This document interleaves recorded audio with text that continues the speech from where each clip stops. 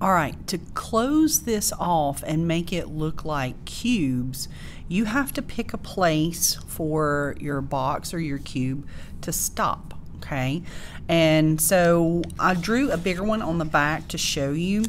What you're essentially going to be doing is figuring out where you want it to stop, and you are going to be doing a 90-degree angle, okay? A 90-degree angle, which is basically like an L, okay? You've got a vertical line and a horizontal line, okay? A 90-degree angle. So for example, on this one right here, let's say I wanted my cube to stop right here, okay? So I'm gonna put my ruler lined up with the side right here, and I'm gonna darken that so you can see. So I lined it up with this right here. I need to scoot this down, and I need to keep it parallel, and I'm going to use my ruler, okay, and draw my line. You can see that these two lines are parallel. That means they stay the same distance apart.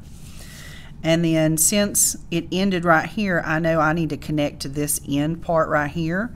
So I need to put my ruler horizontal and go across to the other edge and stop, okay? So there's my 90-degree angle right there.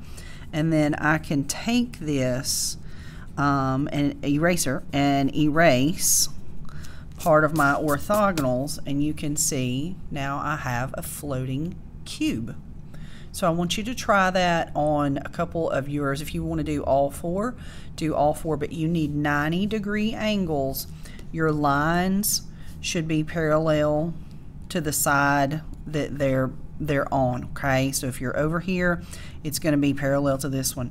This line down here is parallel to this one, okay? So remember, parallel means they stay the same distance apart, that you don't get like a weird angle, that they stay exactly the same distance apart all the time, okay? And you achieve that by doing your 90-degree angle.